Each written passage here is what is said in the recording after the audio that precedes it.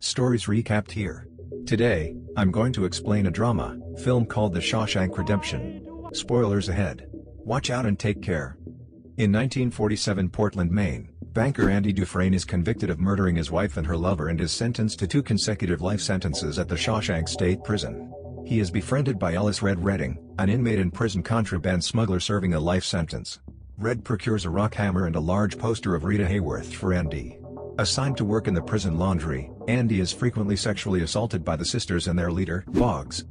In 1949, Andy overhears the captain of the guards, Byron Hadley, complaining about being taxed on an inheritance and offers to help him shelter the money legally.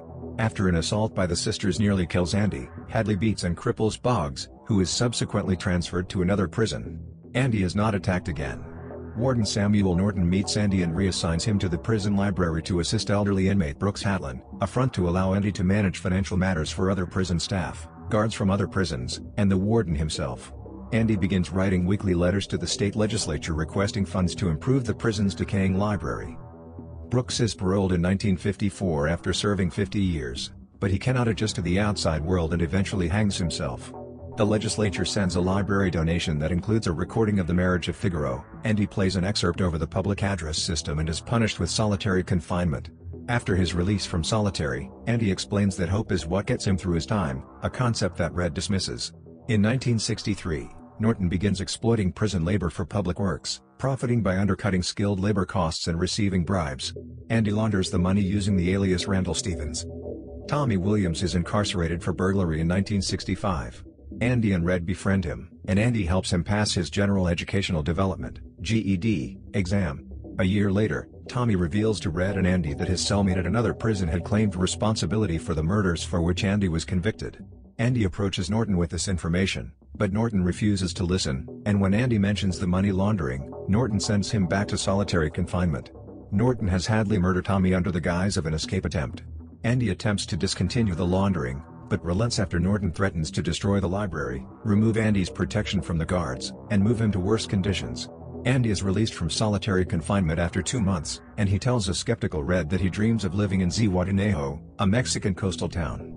Andy also tells him of a specific hayfield near Buxton, asking Red, once he is released, to retrieve a package that Andy buried there.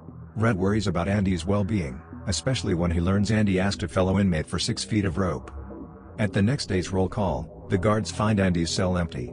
An irate Norton throws a rock at a poster of Raquel Welch hanging on the cell wall, revealing a tunnel that Andy dug with his rock hammer over the past 19 years. The previous night, Andy used the rope to escape through the tunnel and prison sewage pipe, taking Norton's suit, shoes, and ledger, containing proof of the money laundering. While guards search for him, Andy poses as Randall Stevens, withdraws over $370,000, equivalent to $2.95 million in 2020. Of the laundered money from several banks, and mails the ledger and other evidence of the corruption and murders at Shawshank to a local newspaper. State police arrive at Shawshank and take Hadley into custody, while Norton commits suicide to avoid arrest. The following year, Red is finally paroled after serving 40 years. He struggles to adapt to life outside prison and fears that he never will.